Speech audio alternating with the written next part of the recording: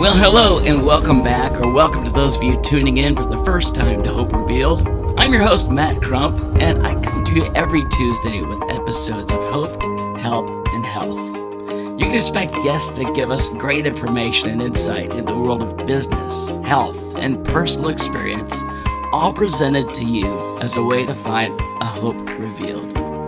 As a person myself who's been battling stage 4 cancer, I wanted to bring a platform to you that would specifically bring hope as well as help.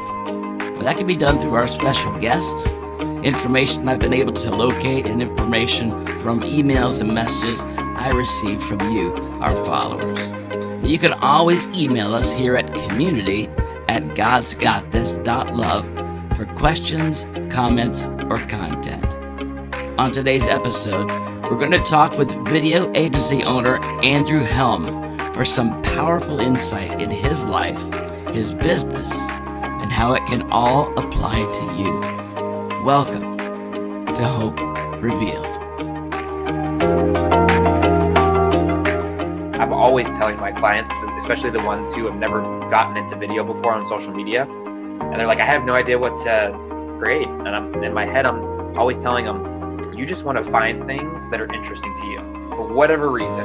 And you don't even have to know what you're going to make that content into today. And it may be nothing, but if you just go out and capture that and then create a backlog of content that you can go through at a later date, whenever you are feeling like you don't have the creative juices going, you're going to find something in there that you can latch onto and create some content around. My name's Andrew Helms. I'm the founder of FeralFlix. We are a video agency. We help people tell their story to the world.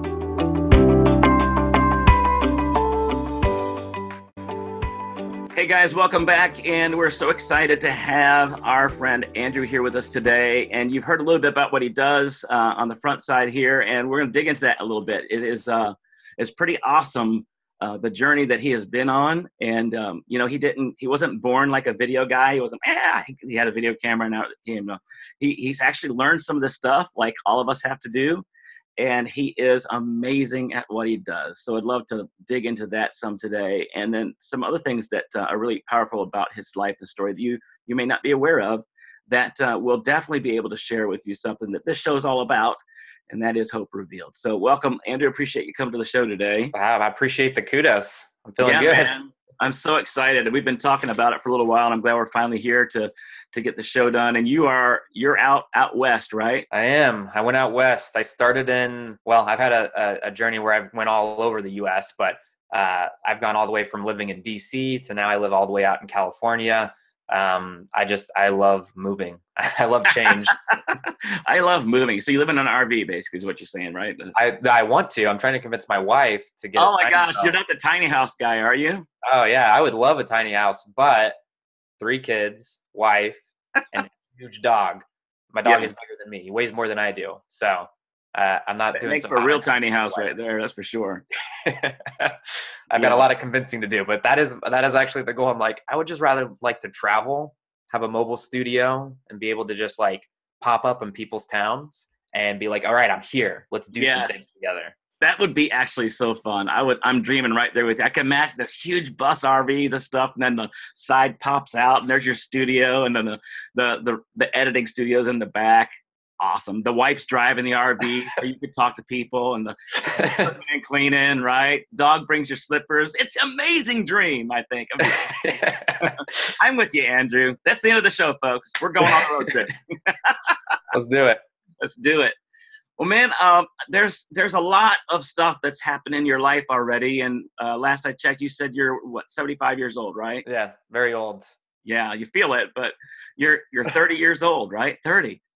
And you've been able to accomplish a lot of things in those 30 years. And there have been some things in your life that you told me about that have no doubt put some age on you. Now, I know there's a lot of people that are watching today. They want to learn about business and about what you do with video. And I want to talk about that a little bit first, but then I'd like to get into some of what you share with me before we were starting the show today about some things that happened in your life personally. But what is one of the things that really drew you into video? I mean, did you start off digging that kind of stuff, or is that something that was introduced to you, or how did it come into your life like that? Well, I feel like I'm a very Americanized kid. So I watched a lot of movies growing up and TV.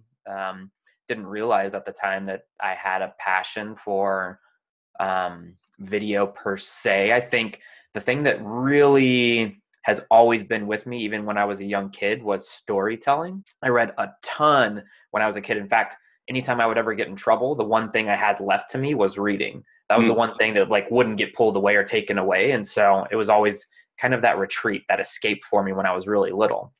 And I would read stories and I would hate how they ended. I would want to rewrite it basically. And so I would do that. I would rewrite my own stories. I actually found out a lot later when I went into my undergrad degree and I started studying creative writing. I read a book by Stephen King, and he talks about his childhood. And what he used to do is he used to go to horror movies.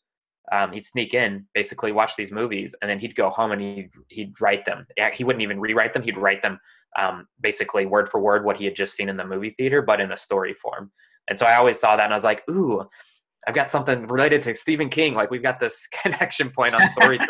But that was it. So, I mean, I went to college for 4 years and I spent 4 years writing novels and getting these things torn to shreds by my peers and other people who are just reading them. And, you go into that thinking you're good. You think like, you're a kid, you write, you don't know a lot of other people that write, and you just think, hey, I'm doing it and I enjoy it. So everybody else must enjoy it. Everybody must enjoy it. That's right. So you go through that, and it's I mean, I would not recommend it for people who actually like writing. Like now that I've gone through it, I think technically wise, yes, it's going to give you a lot of good information, but like that environment will actually tear you down. I mean, 4 years of just getting beaten down on what you loved originally. But I did that. Then I was interning at a voice talent management company, and I was listening to Audible audiobooks and critiquing the author and giving them feedback on how they should say something. Maybe they mispronounce things like that. I was only contracting with them, and they liked what I was doing so much that they brought me on as a project manager, and I managed this huge project with Audible. But eventually that project ran out and they still liked me, but they didn't have that type of work for me anymore. And so they basically hired an audio engineer in that studio to start teaching me audio engineering. Wow. So then I started working on commercials, things where we would be getting translation. So like I remember one, Victoria's Secret was doing like training, teaching people in their store how to like measure for bra size and things like that. Did you volunteer for that position then, I guess, is what happened? Yeah, I got lots of really good experience. Folks, figuring it's a whole different program now. But that was my first, I think, foray specifically into video. And I wasn't really doing anything with video. I was focused on the audio. But eventually, after I graduated, I moved into instructional design. So I was designing online learning experiences. I was designing brochures, things that were printed. So I started getting more visual in how I was telling the story and how I was communicating information to people. So would you say that it was the Victoria's Secret's job that got you to go from the audio to visual? You get more visual at the video. Yeah, I was like, screw audio. Give me the images. Sorry, folks. Sorry. So I did that. I did instructional design, and then I got really good at instructional design. I went and got my master's in instructional design and technology, and I did that for 3 different companies, saw 3 completely different sides of it.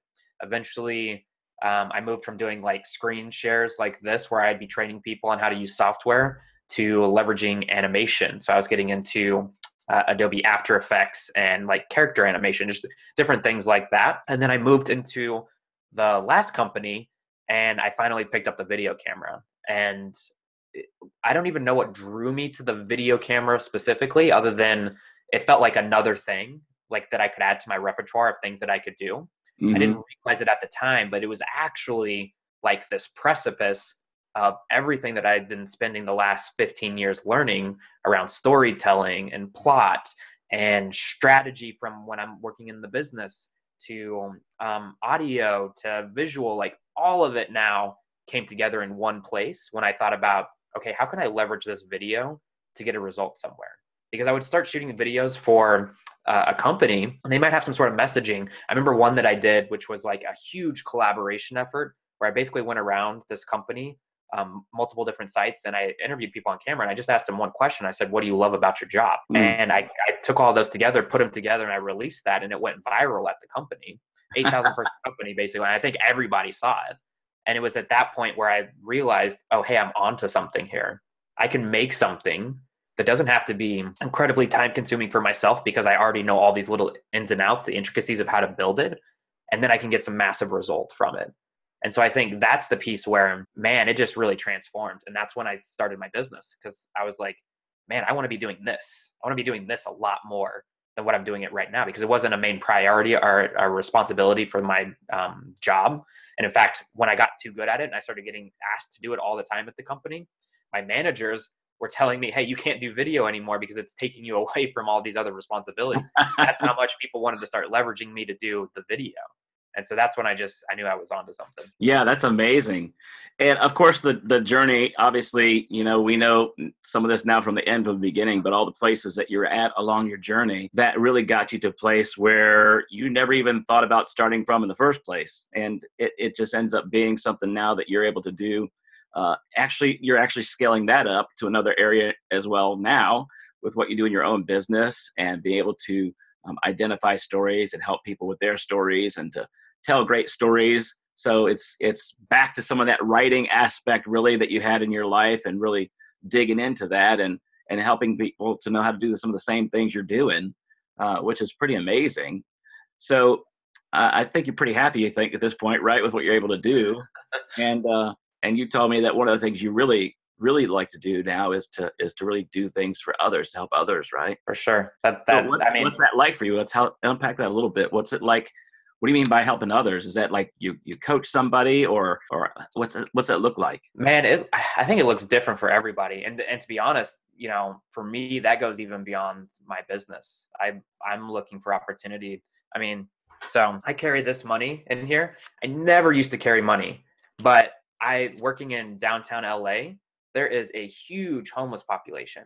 And I get asked all the time while I'm down there, for money while I'm walking through. And I never used to carry cash, so I always had to tell people no. But I also had this, I don't even know what I would call it, almost like this rule that I lived by, that if somebody asked me for help and I could do it, that I would. And so I kept getting asked by people, and I did have the means to help them, right? They're asking me for $1, right? $2, like I can do that, but I didn't have it on me. I wasn't setting myself up to actually help them. And so I switched that one behavior so that I always have cash in my wallet now. And I don't spend that cash. That cash is just for when people ask me for cash. That's really awesome. By the way, can I have $5, bro? I need about $5 right now. Yeah, you got it, man. Wiring it your way right now. Thank you. So I think I've always lived my life that way. In fact, a lot of people that have been closer to me have almost said to my detriment that, I let people walk over me because I'm quick to forgive. I'm quick to forget. I want to be helpful to people. Well, I think what's interesting about that, you bring up a great point. It's good segue. Some folks may have problems with that. I understand. I have a ministry myself, and one of the first ministries I had when I lived in this town in Fayetteville was we had a little coffee shop, and it was a homeless outreach center. And in our little downtown area, there were 300 homeless people that lived in the woods. So we would feed them and stuff like that. I'm not saying it for kudos, but I was able to learn certain things about homeless folks. And on the front side, I would just blow people off. Oh, you're just a drug addict. Oh, you're just an alcoholic. Oh, you just want your next fix, whatever, blah, blah, blah. And then I started learning some things about people. I also had a sense of understanding when some people were actually trying to take me for a ride, and when some people really needed the help. And I really tried to appeal to that side of my heart as well. But for you, it goes even deeper than the kind of experience that I have. Your experience is a street experience, like legit. Your story is like you actually didn't even have a home at part of your life, right? You're okay with sharing some of that story with us today? For sure. Yeah. So I moved out of my parents' house when I was 16. And so I lived, between some, more distant relatives to with my friends. I really spent my time as that transplant. This is, I think, also why I have this innate nature in me to want to move around, because I loved being able to do that. I loved being able to pick up on a whim and go somewhere else and live a different life and do it differently. Yeah. And I did that at 16, from like 16 to 19. We were staying at this house. It was like this huge party house. Bands would come into town and play shows, and then they would come here, and this would be like where the after party was, and this would be where everybody crashed. Nobody paid rent. nobody did any, like, it was just a house that people lived in. And so we were all living in this house. The girl that owned this house was pretty cool with all of us. One day she decided, well, I'm not even really entirely sure how this actually played out, but she basically made everybody get out of the house. She said, everybody leave. My dad's coming over to check on the house. I have to get this house cleaned up. You guys can't be here. Right. And so everybody leaves thinking like, oh, maybe we might come back in a day or two. So we're all just kind of like crashing on couches here and there. And then, everybody, not everybody, but, some people started to fall back into that house, and I didn't. And I basically felt like I got kind of like pushed out, like I was on this outside bubble of what was going on in that house, and I didn't have any place to stay. And so I actually ended up, moving from couch to couch until eventually, there was no more couches to go to. And one night I found myself legitimately outside. I've got a job, right? Not like a fancy thing. I work at Taco Bell, but it's like I literally have no place to stay. And eventually the girl who owned that car, their parents came to get it. I'd like never forget, because I'm sleeping in the back and I hear like this tap, tap, tap, tap, somebody knocking on the door, and I'm basically getting evicted. Who's ringing my doorbell? Yeah, I'm basically getting evicted, right? From this house that I have. And they're telling me like they got to take this car. They're like, not impounding, but like they're getting rid of it, right? They've got to get out. They own the car. They can't leave it there. They have to get rid of it. So then the next thing I know, I'm legitimately now living outside. I was like, this place was kind of close to a bridge. I like had no idea where to go other than like it would rain, right? This was Utah. It would snow, things like that. And so I had to get out of the elements. And so I was legitimately living under a bridge. It was like the most stereotypical homeless scenario ever. It's like I'm homeless and I'm living under a bridge. Oh my gosh. And so like this went on this whole summer. And what's funny is my wife today, she was my girlfriend at the time, and she stuck with me through, the months before when I was living in that party house, to living in the car, living under the bridge, to eventually I had saved up enough money from working at Taco Bell and all the overtime that I'd put in to actually pay a deposit down to rent a room out of somebody's house. And it took that entire summer to basically reset myself to a place where I felt like, okay, I've got this. I can do something a little bit different. And my wife was truly that rock for me that, if she hadn't been there, I don't know what I would have done. Like I wouldn't have even been in the right mindset to try and get out of what I was in. Because for me, it was all about, I've got to get better for her, right? I've got to get better so that, she'll still want to be with me, and that like we can develop our relationship. And she was already doing some amazing things too, because she had just graduated high school. She was getting ready to go to college. I had dropped out of high school, and college wasn't even like a blip in my mind at the time. And I saw her doing that. And she gave me the confidence to say, man, maybe I can go out and go to school. And it wasn't that I thought I was dumb or anything like that. I thought I had very good self-confidence in my intelligence level. It was just, I didn't have any hope that would bring me anything positive in my life. And I saw somebody else doing it. And I saw the positivity that it was bringing to her life. And that encouraged me to go out and start doing that. And so that's like, it was like, I was homeless that summer. I finally got a room to rent. I enrolled in college that next semester. And then it just took off from there. And then the opportunity started coming in. And then, we get back to that path that I walked through where it was like, interning at an audio studio, graduating, getting a job as an instructional designer, getting another job, finally picking up video, finally like owning a business so that I can now help other people get out of their rut, like whatever those ruts are. But it was like that one moment where, I don't know if it's a moment, but that one summer where I was like at rock bottom. Yeah. Basically gave me the motivation. And honestly, I needed that rock bottom. I'd spent the last 3 years doing absolutely nothing with my life, other than hanging out and enjoying my life with my friends. But like, I wasn't getting anywhere. I wasn't doing anything. I definitely wasn't achieving my mission of helping anybody, right? I was doing nothing for anybody but myself, because, when you're in that type of situation, really all you can focus on is yourself, because you have so many of your own problems. Right. But now that I'm through that, now I can look backwards and see how all of those things have helped build me up to where I am today, and how I can leverage that information to help other people in whatever part of their journey that they're in today. No, that's so good, man. There's a lot of little ways we could dig into that and have like 10 more shows on some different things you brought up there. But the one thing you brought up there a minute ago about hitting rock bottom, and it's not really, it's when you're in the pits. When you're down in the deep parts and the deep pits is when you can really mine for gold. And a lot of folks, before they get to the gold, they're ready to bail, get out. And you're right where the gold was and you missed it, right? And for you, fortunately, you were able to get some gold. And it sounds like your wife, your girlfriend at the time, was someone who was one of the miners in the shaft there with you, and helped you really to find the gold that you were looking for. And now look at you. You got this cool house that's got 3 kids and a giant dog, and you're ready to buy an RV trailer and hit the road. That's killer, dude. Yeah. And I think it's a good highlight of how important it is for other people to realize the impact that they have. Because a lot of times you would see something like that, and like, you know, the situation where I give money to homeless people. I actually have one that I always go down to eat somewhere, and I never finish my food, and I know that she's super hungry. So rather than throwing my food out, I kind of like separate it out so that it's not gross, right? Like it's like legitimately good. Here, you want this? Yeah.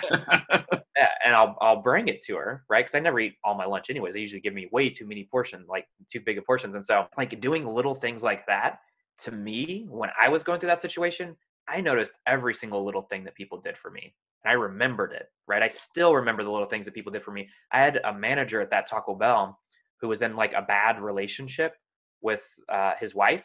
And so they were just fighting all the time. And he, like, there's no way she would ever let me stay at his house because that's just not the type of person she was. But he would sneak me in whenever he thought he could to get me into his room, especially if like it was like a snowy night or like it was really bad, something was going on. He didn't want me to be outside, or like I hadn't showered in a week and he wanted to give me a place to shower. He would be like timing it so that she wasn't there so that I could come in and do that.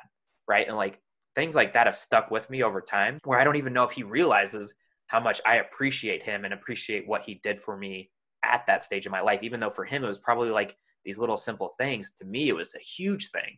Yeah. Like getting a shower after a week of not showering. I don't think people realize, like, you go a week without showering, you've been outside and you like peel your socks off and your socks don't come off whole anymore. Like pieces of your socks are fused to your skin because the sweat is just like molded it together. Because you work at Taco Bell too, on top of that. You have to like scrape those things off, and like you're doing it. You're like, man, this is crazy. Yeah. People just live this year in and year out. So even the little things, I think, have a huge impact on people's confidence, their perception of themselves, their desire to want to get out of that situation and get themselves into a better situation. I think we have so much more influence over that than we think we do. Yeah. Do you think that experience made you more compassionate then? Oh, hell yeah. Yeah. I mean, I probably would have had similar sentiments, around, homeless people, just, Yeah, I think it's magnified. I think that's part of your character. It's part of who you are naturally, but I think that it got magnified. I think it really means a lot to you. Yeah. Yeah. So I'm just always there's always 2 sides to every story, right? And I think a lot of times people can get polarized on thinking like it must be this way, and that's the way it is because I perceive it to be that way. And I just know I've seen, this is just one scenario, but I've been on, opposite ends of so many different scenarios in my life to know that there's always 2 sides to the story, and everybody always thinks they're the hero in the story, right? There are no bad guys. There are, the people that think they're good because of this and the people that think they're good because of this. And so I'm always just looking at what's the other angle to this? How could somebody else perceive the same situation? Yeah, that's what I was just thinking. So as a guy who's thinking about videography and recording and stuff, because I have a passion for it too. I'm not anywhere near as good as you, but the idea of doing something like that would be, from your perspective, a guy who is interested in being able to tell both sides of the story. And do you think you're able to do that with what you do? Do you do that, or is it something subconsciously? Do you think about it in the way that you tell your stories? I think I probably think about it a little differently. So there's this concept of heroes having 2 stories. When you're getting into writing, you'll learn this concept, but essentially you have the story that you see, and then you have the story that you don't see. And the movies that do really well at the box office, the ones that people really resonate with, are the ones that really nail that subconscious story. The ones that don't do so well, they focus on this top story, and then people get to the end and they're like not really emotionally invested into it. But that's how I kind of think about these 2 stories. When I'm thinking about one person, there's like the thing that we see, that we think we understand about this person, like what they're doing. You can look at me and say, oh, he's running a video business, right? I see this. I see that he's trying to grow his video business. I see he's trying to help people with the video business. But you maybe don't see the thing underneath it, which is, I'm trying to build a legacy. I'm trying to build something that my family can take part in, that we can grow as a family together as we're going through this journey of life. And I'm trying to build something so that I can spend more of my time with them, but also be serving the people out in the world even more. Like, I'm trying to build this value up so that when I get to, you know, the day when I'm in my box at my funeral and people are giving the eulogy about me, you know, they're saying, Andrew told the types of stories that changed the world, and he helped people win no matter what. And like, I want that huge room of people there that are saying that, right? And they're agreeing, right? They're standing up. They're like, yes, man, this man changed my life. He did things for me. So that's the story that I think is under here that we don't always tell. That's so good, bro. That's just so good. Oh man, we lost our video. Yeah, I was gonna say, we froze out. I rocked the video so hard that I had to blah. Dude, it was so awesome. The video was going freak out. It was like, yeah, it was awesome. So, dude, that's really great. That's awesome. I'm passionate about legacy. I won't go there because we'll be talking for another half an hour. But yeah, I'm totally with you on that one. So kind of getting through some of the layers that we've had here, coming towards the end of what you're doing right now, the end of our time together. There's a lot of things you talked about with your passion for business that you started off with, kind of your process of how you've come along over the years to where you're at today. And then we went back into the story to find out some of those things that were core of what's really created who Andrew is today. Some of those people that have come along your side to help you, specifically your wife, girlfriend at the time, wife now. So if somebody, there is at least hopefully a couple people are going to watch this, that when those folks that are watching right now that are thinking about, you know, they tuned in because they're into video, or maybe, you know, some of the business aspect that we're going to be talking about with how businesses work and how the ins and outs of what you've been able to do for your business works. Everybody has the two layers, right? There's that one that you see and one that you don't see, like you just talked about. So the one that we may not see right now, that person that's watching and doesn't let us see that layer, we might see that one, but we all know that there's another one because they don't have some of the things you're talking about right now. They might be afraid to tell people. Maybe they don't know the right questions to ask. You know, I don't know. Through your experiences, what's something that you could share with the folks today that would be like what your girlfriend did for you? What is that grain of hope, that thing that you could share with somebody that may be what it takes for this person watching right now to say, yeah, Andrew, you're right. I'm going to do this. What would that be for you to share with that person right now? Not to put you on the spot or anything, but yeah, I always do these and I'm like, man, I want to give like the best advice that I know. Just shoot from the heart, bro. I think it's so hard when you're going through life and you want to get to a certain place and you see other people who are in that place, for us to realize that we can get there. Because we may just see somebody who seems like they're so high up here that we'd never be able to reach it. And so we have this action paralysis where we don't take the little steps that we need to take to get there in the future. And so I do this all the time with clients who are scared or nervous about being on video. And it's legitimately, just do it. You don't have to be perfect. In fact, it's better to not be perfect, better to be imperfect and more consistent, and build yourself up time and time again. Quit going for the huge wins. Quit trying to, I mean, if you're running a business, quit trying to land your 6-figure single client, right? Those will come, but you should be focused on the little wins that you can get, because those little wins are going to start adding up and become big wins. And that's exactly what it was for me. It wasn't a big win that got me out of being homeless. It was busting my ass, working overtime at Taco Bell for 3 months straight, finding the right place to renting it, applying for college. I went to a community college before I went to the real college, right? All of these were little tiny steps that you will never see, because when you look at me today, you're probably just looking at the last 5-10 videos I did, maybe my website, and it just looks like, oh, this is amazing. And imagine it from my perspective. I look at people who are, 5 years ahead of me, and I go like, oh man, mine is nothing compared to what they're doing. But I have to keep that in mind, that I'm taking those steps to get there. And nothing overcomes hard work day in and day out. Yeah. Some people get lucky. They hit the jackpot, right? They hit the lottery and they immediately pop up there. But for most people, that's not the case.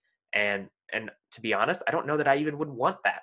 I'd much rather build it the way that I'm building it today. Yeah. Because then it means something, right? It was not easily won, so I'm not going to easily lose it. Versus people who win the lottery easily, typically easily lose that money. I want to work hard for something that I want to last, not even just my lifetime, but beyond my lifetime.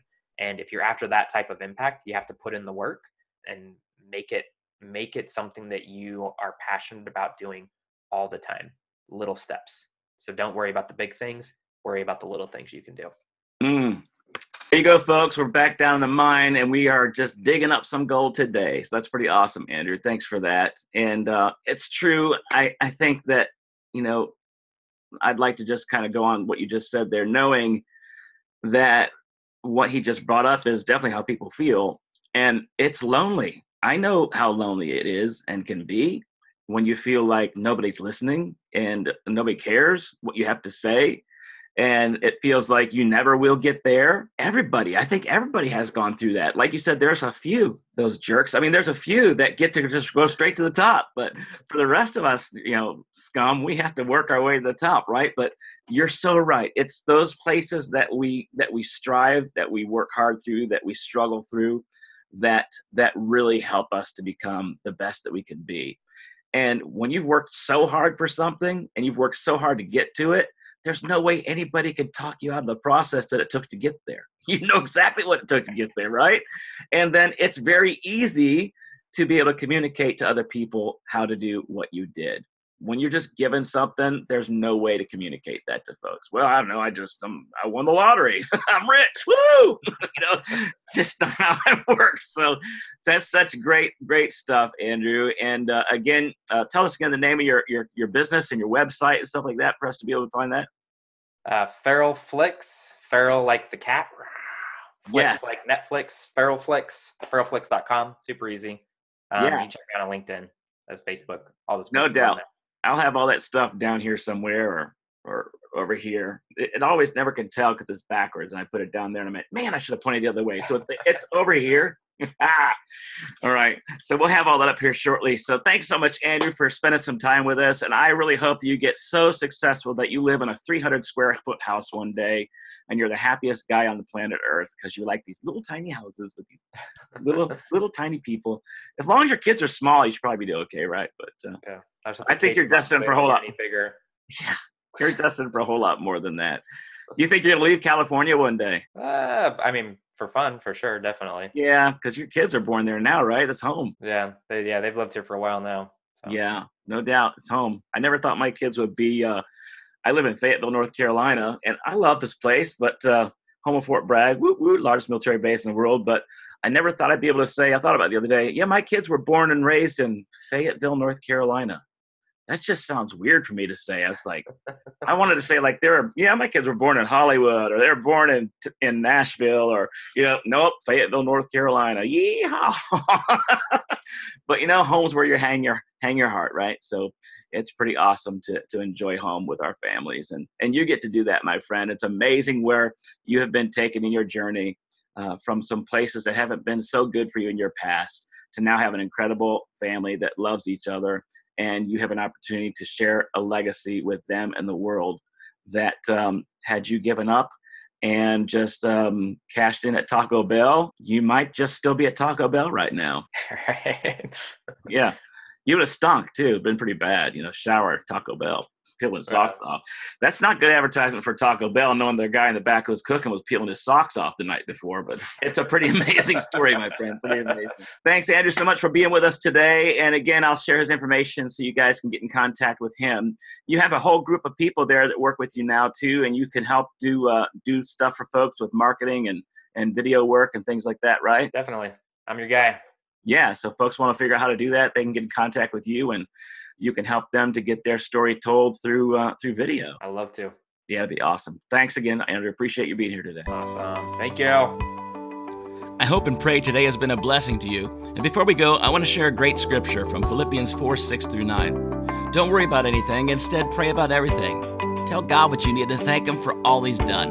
Then you'll experience God's peace, which exceeds anything we can understand.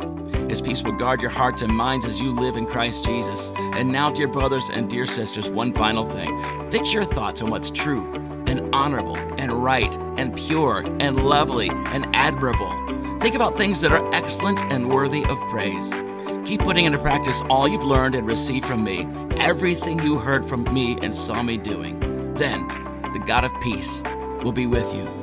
And that he surely will, my friends. I hope and pray you have a better view of hope this week.